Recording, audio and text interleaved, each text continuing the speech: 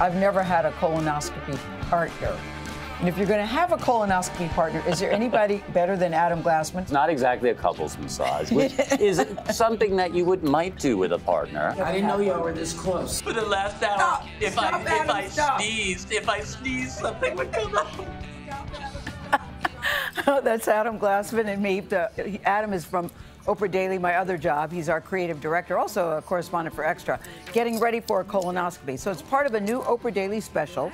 According to the Colon Cancer Coalition, 1 in 3 Americans are not up to date on their screenings, and that is a very big deal. Colonoscopies detect colon cancer, the second deadliest cancer, but their survival rate, listen to this, is 90% when detected at an early stage. So Adam and I got the routine procedure and recorded the process with some help from our Dr. Jon LaPook. Here's an exclusive first look. How do you feel this morning, Adam? I just want to be done, don't you? I just want to do it now, but things were still coming out this morning. They were? Yeah. I think drips and drabs? Yeah, I think they call it anal leakage. Anal leakage.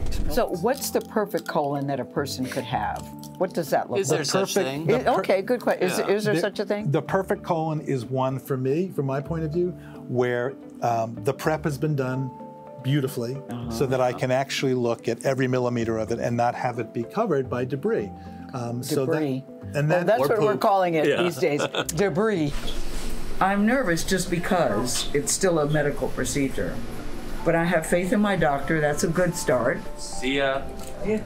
See ya when you're done. When we're done. Adam, see you on the other side. No, you don't want to say that at all. Dr. Jon LaPook is our chief medical correspondent and a gastroenterologist. What are you? A gastroenterologist. Okay, that's what you are. Your friend. But I think it's interesting to do it with a colleague. I've never done that before. But I didn't feel awkward. I was very concerned because Adam was 55 and had never had one before. And that's one of the reasons why we wanted to do this. I've had a few. Yeah, I've never heard of the buddy system before. Yes. I think it's a really good idea because you do feel a little bit alone, especially if there's no partner in the apartment or in the house where you live to sort of. But it's time to take the stigma out of it, John, because really people need to understand how crucial it is to get it and the benefits of getting it.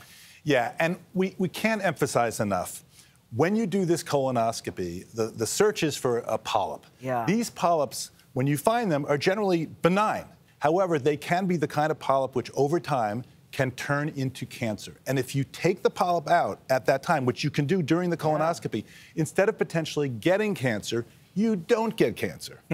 So I know people don't like to do the prep, but it's really, really people might be listening and thinking to themselves, it can't be that simple, but you are saying that. It is that Exactly, simple. they think it can't be that simple. But you're right about the stigma. You know, it's one of the first jokes between parents and their kids, right? Is something having to do with pooping or peeing, right? And then for years we don't talk about it. And I love taboo for some reason. It's taboo, but I love that you were able to talk about it, get out. Ryan Reynolds did it on air, and of course Katie Couric all those years back. And it's really important to get the word out. And the age.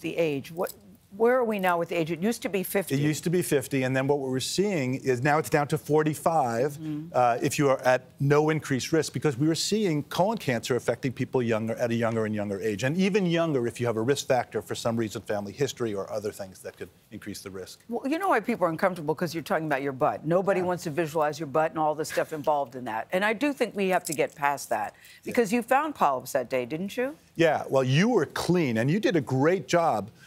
Adam, and I just got written permission from him to say this on air. He did have some polyps. One of them, a very small one, was the kind which, if totally benign, if left in, could have potentially over time turned into cancer. And I took it out with a snare, and it's out.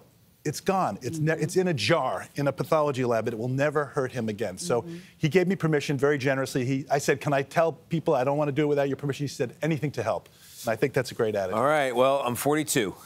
So I got some time.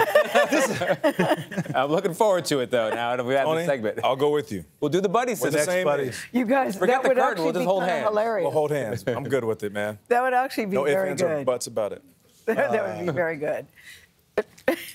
Anyway, thank you for bringing this again to the public attention because I think it's so important. It's an important message. It is important. And when you guys are ready, Gayle, thank you for being transparent. It's one of those things that people don't do on camera. Exactly right. And when you guys are ready, I have a good doctor to recommend. Dr. Jon LaPook, we thank you. You watch the full video of our colonoscopy journey. Head to oprahdaily.com. It's actually pretty entertaining.